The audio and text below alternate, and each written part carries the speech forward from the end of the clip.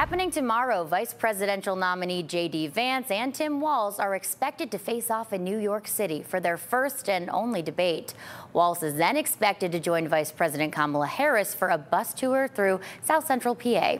Fox 43's Robert Stover joins us in the studio this morning to share what's on this week's political agenda. Robert.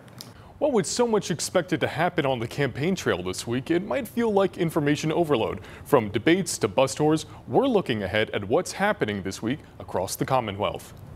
Democratic presidential nominee Kamala Harris and running mate Tim Walz announced a bus tour through central Pennsylvania this week.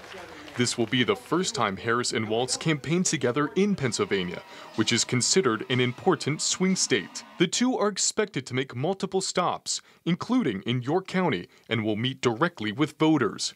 Residents around the area received texts from the Harris-Walz team and are waiting to receive final event times and locations. The tour is expected to come after Tuesday's vice presidential debate in New York City, where Walz and Republican vice presidential nominee J.D. Vance are expected to face off for the first time. A recent Associated Press poll shows nationwide Tim Walz is viewed more positively by voters than J.D. Vance. Experts say historically, vice presidential nominees have had little to no impact on voters' decision on Election Day. However, this race could be different given how close the numbers are in some swing states. Republican presidential nominee Donald Trump is also expected to visit Pennsylvania this Saturday at the site of his first assassination attempt in Butler County.